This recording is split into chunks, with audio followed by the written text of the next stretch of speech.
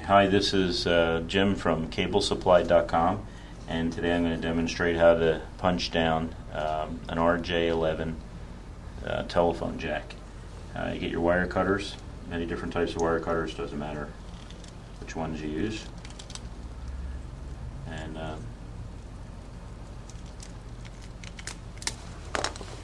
now what I do is I take the string and I pull back.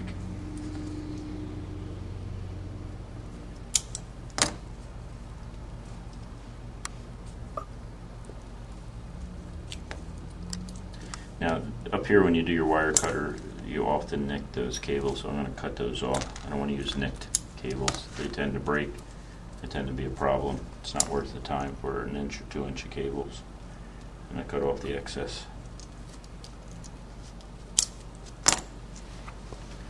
I look for my blue pair. This is a 6-position jack.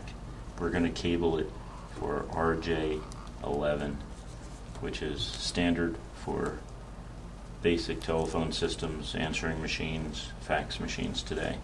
So I need my blue white and white blue pair, and that's the first pair. If you followed my other videos, you would have known that's the first pair.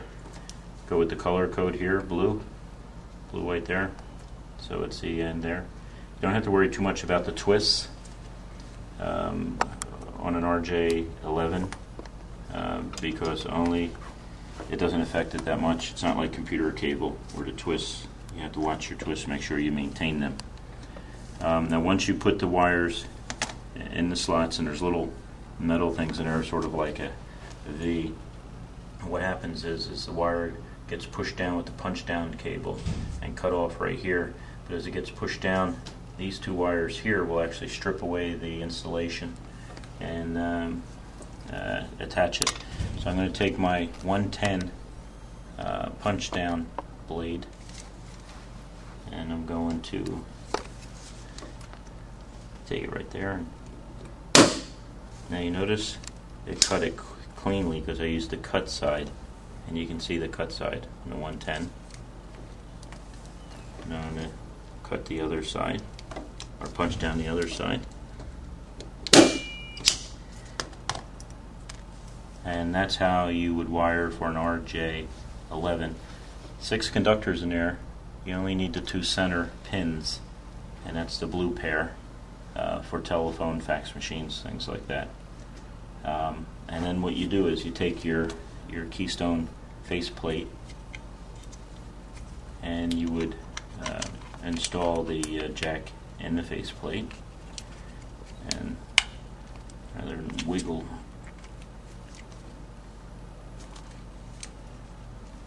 you have to cut that portion out. Okay? Yeah. I'll just edit it. Okay. And it ends up with a nice smooth thing once it's pushed in. Again, don't cut your other wires, because you could always add other RJ11 6-position jacks to that location. And you can also feel free to use this little cap. Little cap fits on the back. Snaps in, keeps things in place. I don't always use it. It's not necessary. Remember, when you do put in the jack, that the conductors have to be on the top side of the jack to keep the dust and dirt off them. Again, my name is Jim from CableSupply.com, and please remember that we do these educational videos to help you. So please help us by buying the parts through our website. We keep them as low as possible. The top quality products as low as possible. We actually make our profit based on volume. So thank you today for watching our video, and hope you enjoyed it. www.CableSupply.com.